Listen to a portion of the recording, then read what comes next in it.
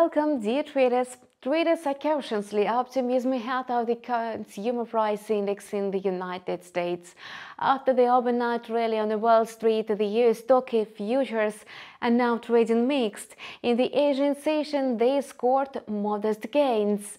The inflation report for August is due in a few hours. Market tensions are mounting in anticipation of its release. And let's discuss what happened in the Asian session. August Consumer Price Index report will be the last before the Fed policy meeting scheduled for September 2021. All three benchmark indexes resumed growth amid speculation that inflation had peaked. Perhaps the New York Fed's survey of consumer expectations published on a Monday also improved market sentiment. It revealed that consumers expect inflation to fall in August to 5.7 from 6.2. As many indicators suggest a slowdown in inflation, they have rekindled hope for a 50 basis point rate hike. Now, traders are trying to figure out whether inflation has slowed down for the second month in a row. If so, how it could affect the Fed stance as well as the global economy. Apart from that, the blackout period has begun prior to the FOMC meeting, meaning that there will be no speeches or comments till September 21. This is why market uncertainty is growing. Besides, even if inflation has peaked, the regulator will hardly change its hawkish stance. Fed policymakers warned against such assumptions last week, and they said that short-term inflation figures were not enough to move away from a monetary tightening. So, a 75 basis point rate increase for the third time in a row looks more likely. According to the CME Fed Watch, the probability of a 75 basis point hike, which traders are now pricing in, ranges from 89 to 93%. If inflation in the United States has really peaked, it could shorten the monetary tightening cycle. For stock market, it's quite bullish, while for the US dollar, it's a downside factor. The pressure on the greenback is increasing as a risk appetite is growing amid hopes that inflation has already passed its highest levels. It's also down due to the hawkish policies of other central banks. In the Asian session, the US dollar index was trading at 107.96 versus its rivals.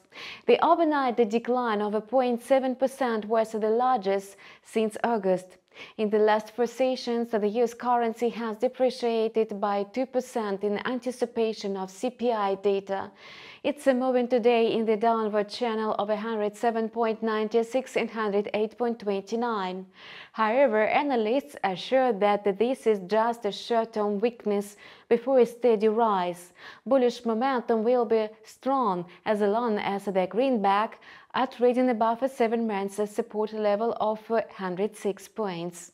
Aggressive tightening and economic resilience remain the main drivers. As usual, the yen is adding gains amid a decline in the US dollar. In the Asian session, the dollar-yen pair has already broken through 142.11. However, it bounced back shortly after, trading in the sideways channel of 142.02 and 142.85. The US dollar rose slightly against the yen to 142.28. Nevertheless, the pair is hovering in the bearish corridor. The yen is trading below a 24-year high of 144.99, unseen since the early 1980s.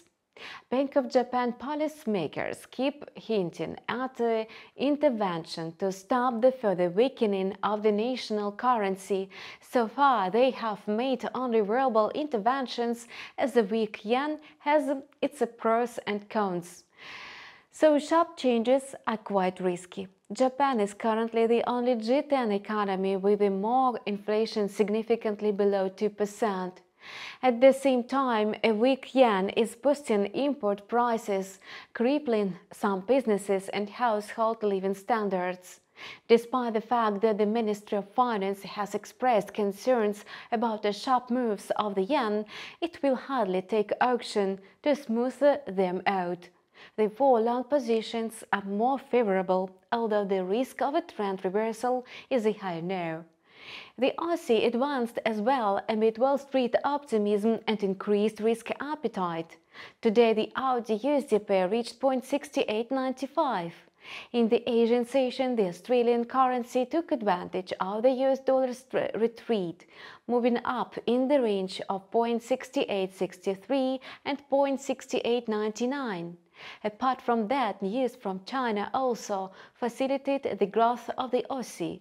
Despite economic woes, China revealed positive inflation data, so the central bank pledged to stick to its dovish stance. However, oil prices tumbled because of the deepening energy crisis in Europe and falling demand in China as a leading importer of crude oil.